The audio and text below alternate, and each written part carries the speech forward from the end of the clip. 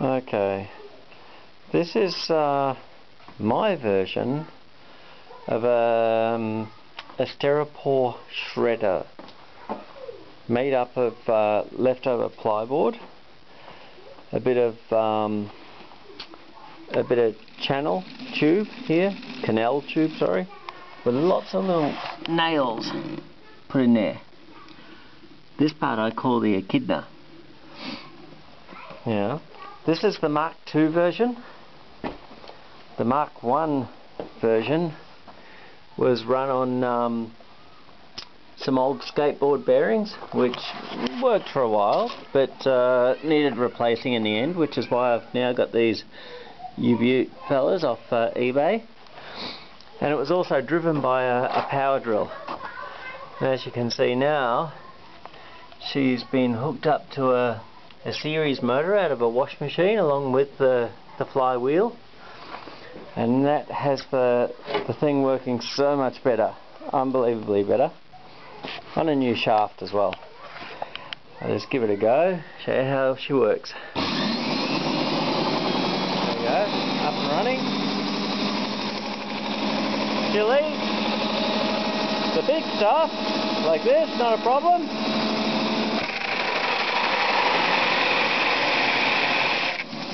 Goes through it like butter, as you can see. And with this attachment, put that inside while it's running, no problem. She'll eat the small stuff.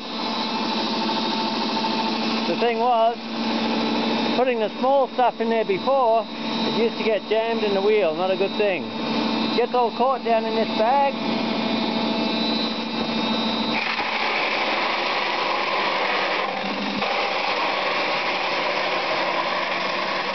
And that just feeds in there beautifully. Works a treat. I'll turn it off for a sec.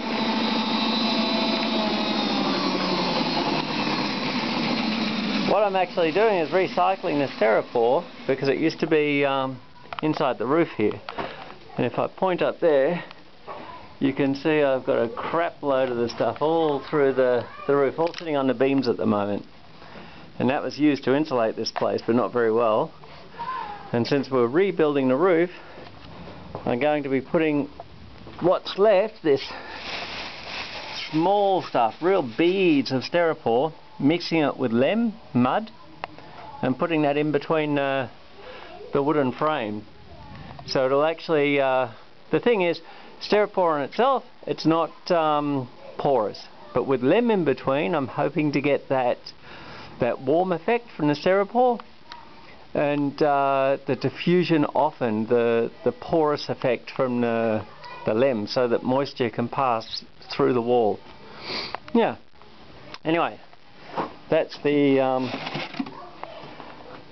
Styropor shredder.